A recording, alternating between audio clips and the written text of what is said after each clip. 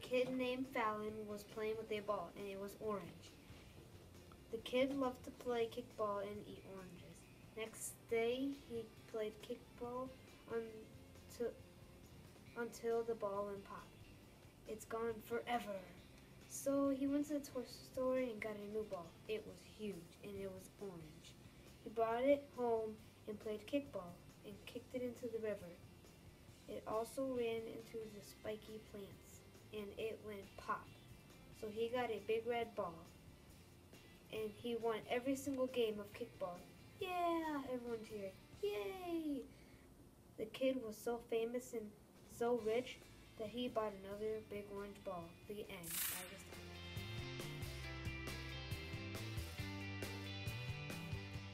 Once there was a kid that was named Landon. Landon had a tree that could walk and talk. It was fantastic. Nobody knew how the tree did it, but that is not important right now. It was time for the apple orchard contest. Whoever had the most apples would win. Landon said I should start picking, and picked after 5 days of picking. Landon had picked 1 million apples. He entered and won $1 million.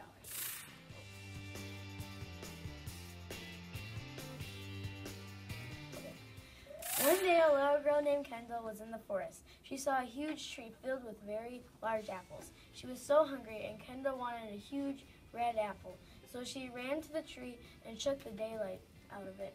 She saw almost 100 apples fall. Which one is best, thought Kendall. She searched forever. Then she found the best one. It was huge. Oh my, this is definitely the best one. Said Kendall, and rolled it back home. Kendall and her mom and dad were surprised to see a huge apple on their back porch. I can't wait to eat it all, said Kendall. Kendall, how are you going to eat that when it's all dirty? Questioned her mom. Kendall thought and realized that it was all dirty from rolling it home. So she took her hose and sprayed it. Kendall thought it would take forever, but it only took about 5 minutes. Then Kendall sat on her porch and ate the big apple. Kendall was full after a half an hour of eating the apple, and she didn't even get a quarter of it done. Kendall had a very long day of apple picking, but it was time for bed. Kendall was excited to visit the tree tomorrow, but it was time to sleep. All night she was dreaming of apples. When she woke up, she saw her apple was missing. Ah, where's my apple? Kendall screamed. She knew someone took it, but who? Kendall thought that it would take a long time to find out who took her apple. But she thought that it wouldn't take a while to find a huge apple. So Kendall went back to the woods only to see a raccoon getting ready to eat her apple. Kendall screamed, "Get off my apple!" The raccoon soon realized she was there, and it ran off in the woods. Kendall rolled it back home again, hosed it off, and ate it all. Her parents helped a little, but Kendall mostly ate it. After another day, she went to sleep with a tummy ache, but it was all worth it because she had a very good night again. The end. Or is it? By Abby Siegel. One day there was a girl named Taylor, and one sunny day, Taylor's mom went and picked her up at school, and on her way home, she drove past the pet store and saw the cutest puppy in the world. She told her mom that she wanted a dog, and her mom said she needed to work and get her own money. So one day she walked home and she looked in the pet store and saw a puppy, and every day she would check to see if the dog was still there. So one day she found a food cart and needed a helper, and she would get $20 a day.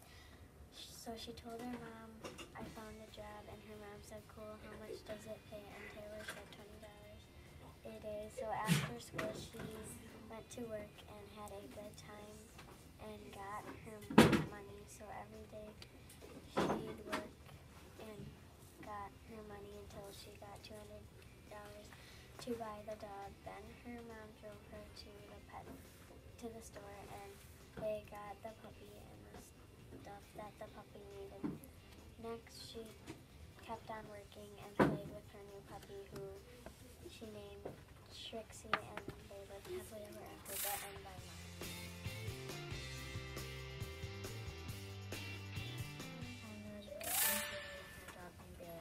It was a great team. We were walking down the street. Kaylee saw a poster for a biggest pumpkin contest and decided to do it.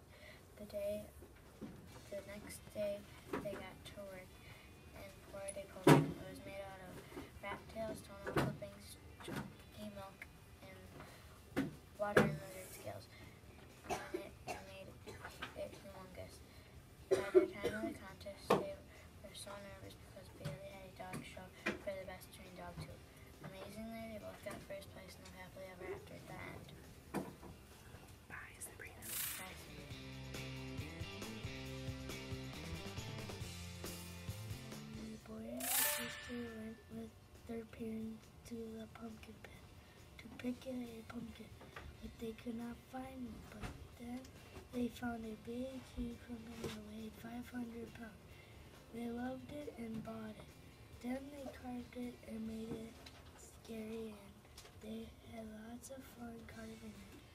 And when Halloween came and they had a very, very, very scary house, they were happy that they were the scariest on their street.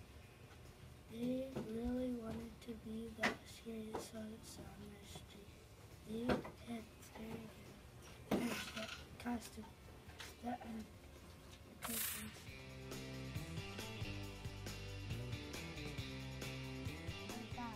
Kinder told him he had an art box that was blue and red. He brought it to art every day and never lost it until October 24th. He had an assembly before art, and when he started to leave, he noticed he didn't have his art box. He asked his teacher if he could stand and look for his art box. The teacher said yes, so he looked around for it at least 30 minutes until the professor told him to come back to the classroom. He went to his desk and sat down and opened his desk and realized he had to take his art box to the assembly. From now on, he always checks if he has his art box. The end. Written by Nicholas B. Illustrated by Kim.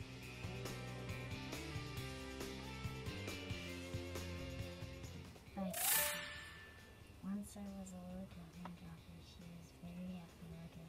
She was very creative and thoughtful little girl. A very sunny, hot day. She walked to school and she found a cat. It ran over by her and moved against her. She wanted to keep it. When she got to school, all that she could think about was the cat. Aubrey felt so bad for the cat.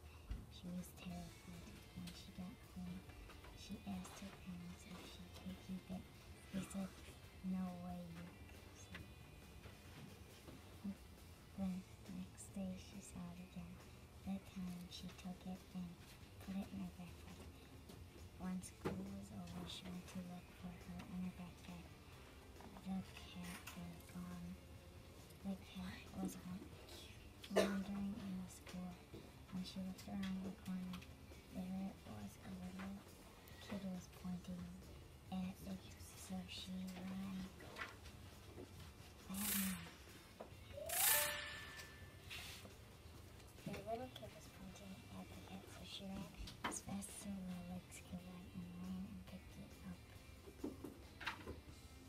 Before the teacher saw it, she ran out of school and went home. As she was holding the cat, her parents pulled in. All of a sudden, someone yelled, "Aubrey!" It was her neighbor. She didn't know if she would tell her parents, so she ran really fast until her parents. "Sorry, I can't play today," Aubrey said.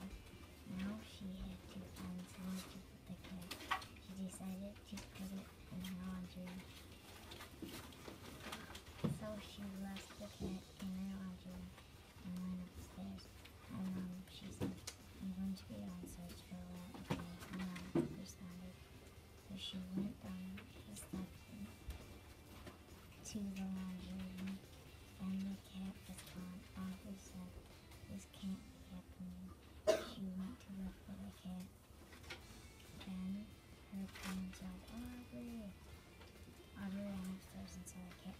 Furiously, she said, "What?" in a quiet voice. after this, the parent said, "We have to go somewhere." As her parents left, she picked up the cat and ran down the stairs. She decided to make a sign of the lost cat. It's black, white, and very fluffy. When she found the owner, she was very sad to give the cat back, but she couldn't because she couldn't have a cat. Also, it wasn't hers.